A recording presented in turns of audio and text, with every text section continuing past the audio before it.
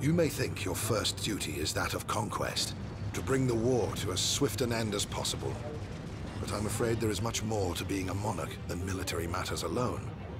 As a commander, as an emperor, you'll have to constantly endeavor to find that delicate balance between your roles as strategist and statesman, for the one necessarily influences the other. On the command deck of the Raven, you will, just as in Starcraft 2, be able to visit various areas of interest, starting with engineering. Ha! You want gizmos? You want imps. You want the unthinkable? You want imps. You want great, big, loud, bright fire explosions? Lords above, it's imps you want. We live for all that is new and shiny. Or stuff for the dragon.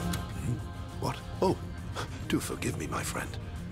I was so lost in thought, not even an elven ranger could have led me out of its wilderness. After you are done exploring the Raven, head back to the command deck and click on the map. On the map you will be able to build one building on each country that you control and start moving around your troops just like in a risk game. But it won't be long until your opponent has invaded your country and a battle is about to start.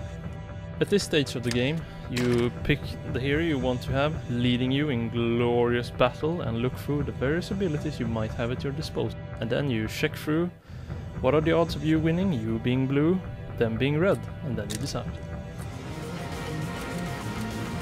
Let's ready the tools, my lord. As the battle starts, you start sending out your units to the various platforms spread out across the map. Controlling the platforms means you can either build a building to get resources or buildings to produce units. But don't take too long, your opponent is already on the move.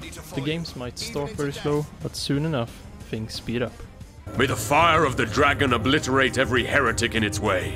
May the light of the gods illuminate your soul. The Emperor's enemy is my enemy.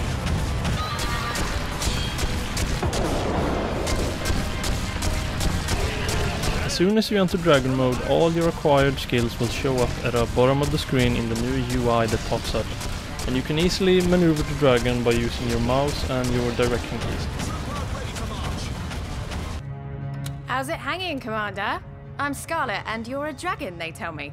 Always wanted to ride one of those, though I bet you're a little harder to handle than a horse. Oh. To command your troops in dragon form, all you need to do is go close to them, press F4, point to the direction you want them to attack, and press Q. And then just speed back to the battlefield using your jetpack. Remember to use your right mouse button with the direction keys to be able to strafe and avoid incoming missiles. Taking a few hits is just okay, but soon enough you better start working on those strafe skills, because there will be more missiles in there than you can count. And if you stop strafing, well, let's just say it doesn't work out that good. No, it's just new. But don't worry, if you die with your dragon, you can summon him again after the counter down at the bottom ticks down and you have enough resources for it. Yes, Commander?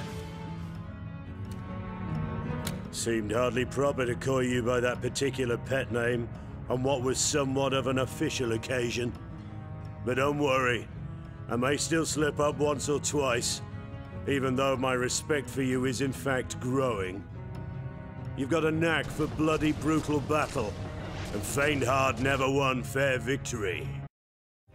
A happy people, one with the wilds, will fight for its country with redoubled zeal. To that effect, I hope we'll have your backing.